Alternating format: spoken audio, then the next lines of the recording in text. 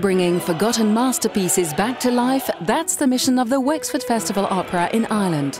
The 66th edition opened with an operatic gem, Luigi Cherubini's masterpiece, Medea. Written just after the French Revolution, it is based on Euripides' tragedy of Medea, who murders her children to take revenge on her husband when he betrays her.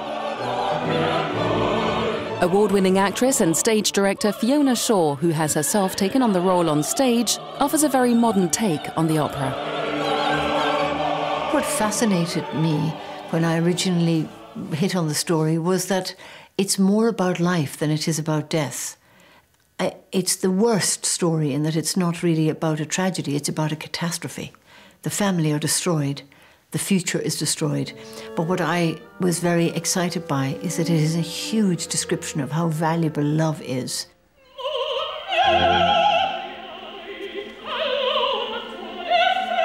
Norwegian soprano and operalia laureate Lisa Davidson made her debut as Medea, a role made famous by Maria Callas. It's one of the most demanding soprano roles you can think of. He wrote a very wide tessitura. So some of it is very high, and some of there's coloratura. Then there are long legato lines. Then, of course, you have these lyric numbers where you have to have a divine floated piano.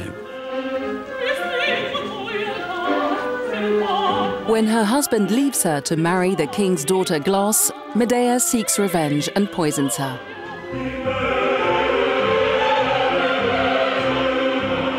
Glauce has listened all the stories about Medea.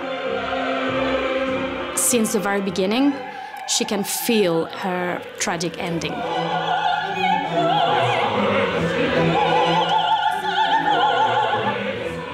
So she can feel the fear about Medea, that presence, that power.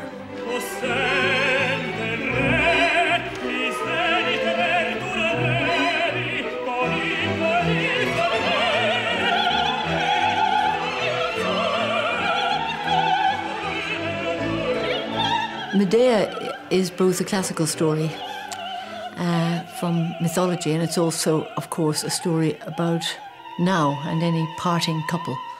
So we started with an idea of keeping the mythology.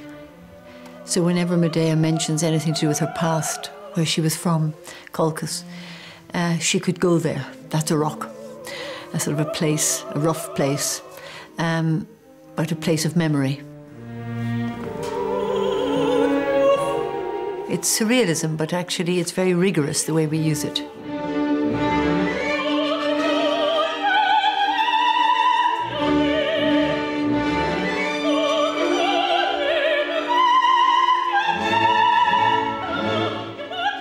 Some of Cherubini's music in this opera is very violent.